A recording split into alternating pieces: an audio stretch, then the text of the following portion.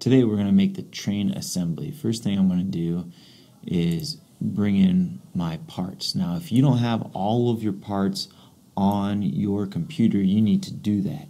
Some of you have been working in a team, so you need to now download from your Google folder.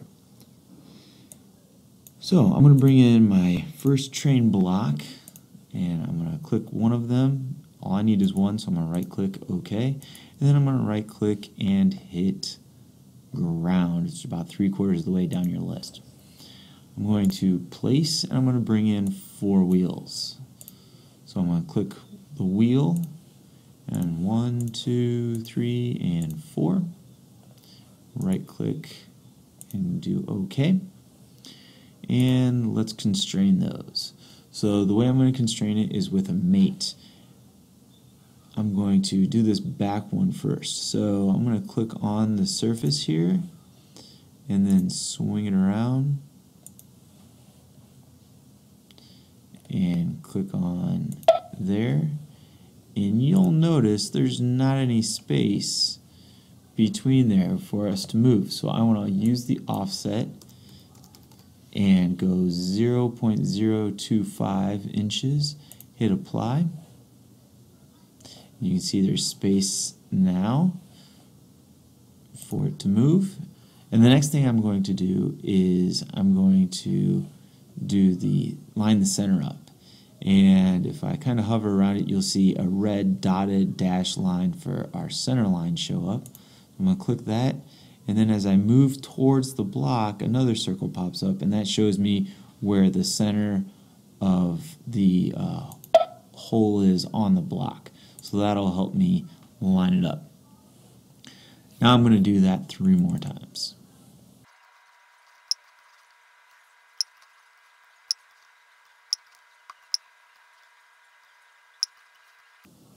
Don't forget to create your offsets. So there's on 1. I can right click on there and go to edit, 0.025.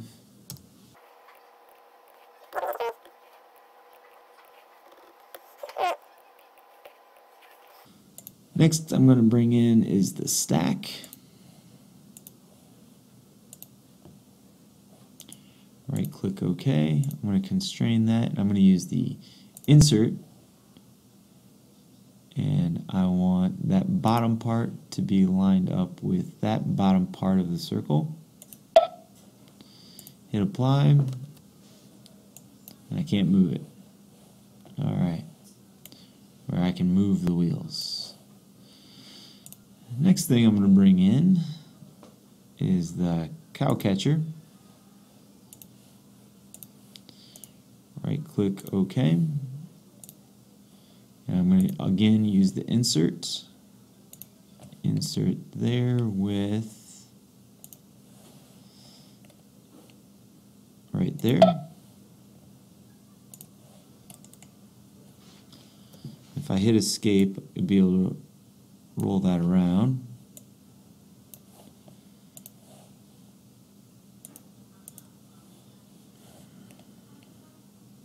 So let's use again the inserts, and now I got to get behind and underneath, apply, and that won't move, so that's fully constrained. Let's go ahead and bring in the linkage arm. I'll need 2 of those. Right click OK. And I'm going to use the mate, and I'm going to put here onto right here, hit apply, and I'm going to pull it off so that I can constrain the center. So there's my center line on the other center line. I'm going to do the same thing to the other one. center line with center line, apply, and you can see that'll move the wheels. Do the same thing.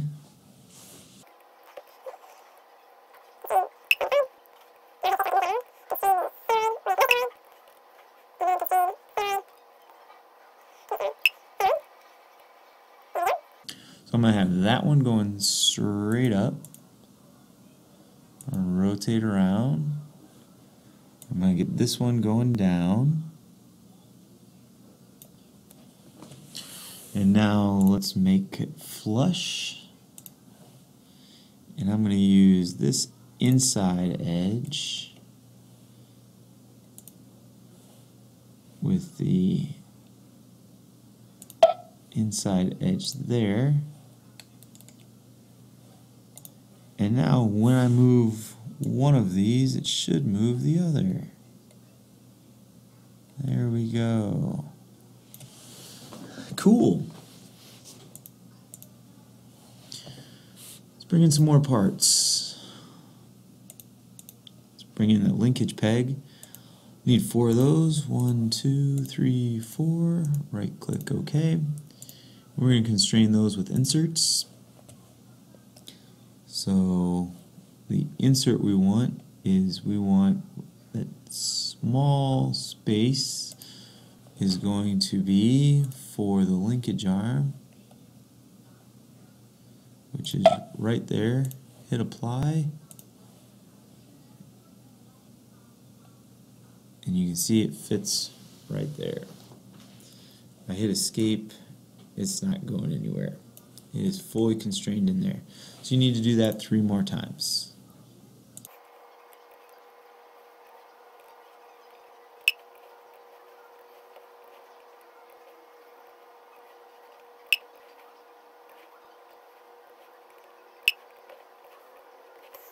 Let's bring in 4 axle pegs.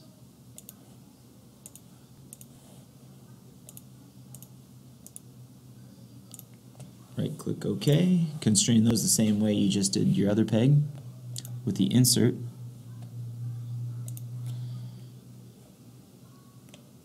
And then you want the bottom part of the axle peg.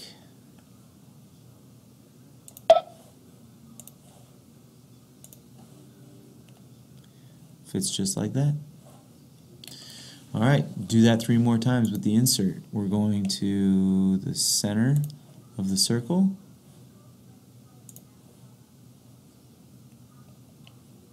Hit apply.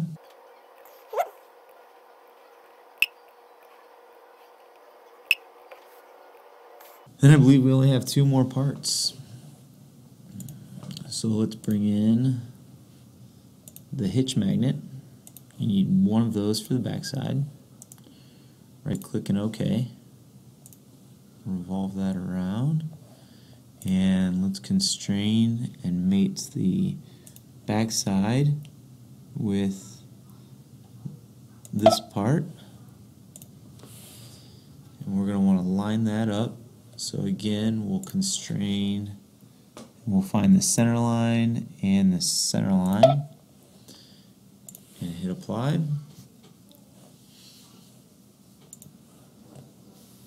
And now place the hitch peg.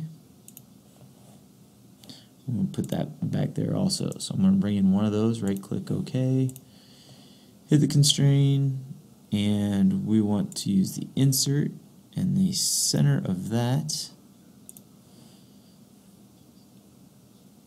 is going to be right there with the center line there. Click apply, and that's how it looks. Should be all done with your train. Nothing should get pulled off. The only thing that should move are the linkage arms with the wheels. You can see the other side working there too.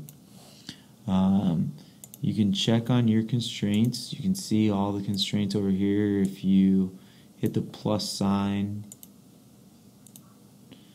on all your parts.